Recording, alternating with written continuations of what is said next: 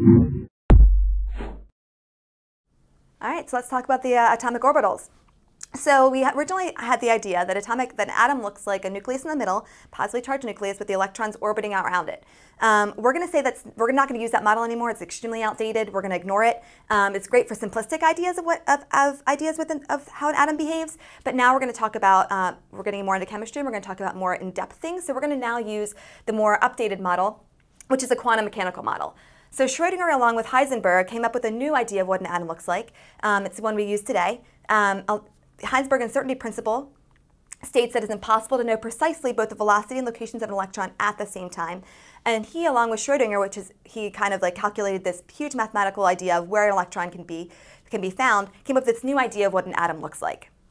So if we go over here, we're going to actually try and describe what it is and where an electron can be located within an atom. So if you have a nucleus in the middle, and here is here's the nucleus, and back here is where the electrons are located. There are different energy levels, the principal energy levels where electron can be found. So in the principal energy level, n equals 1, n tells us n is basically which principal energy level is which.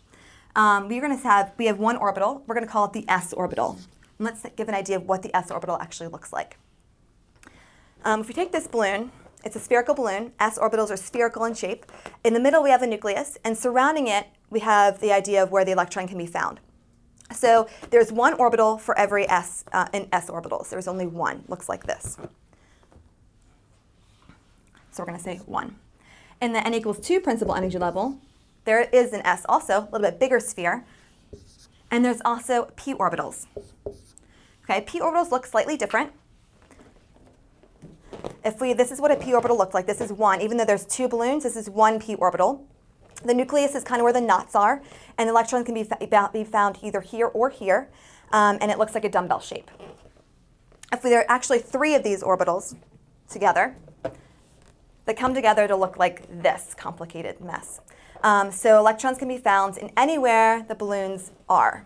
So the nucleus is obviously in the center, and the electrons can be found here, and there are 3 of them put together to make this 3-dimensional shape. So in the n equals 2, we have 1 s orbital, and then we have 3 p orbitals. In the n equals 3, it also has s orbitals. It also has p orbitals. But it also has a d orbital. D orbitals look like flowers, a little more complicated. I didn't get a chance to make it in balloons because it's a little bit harder. But it looks like a clover.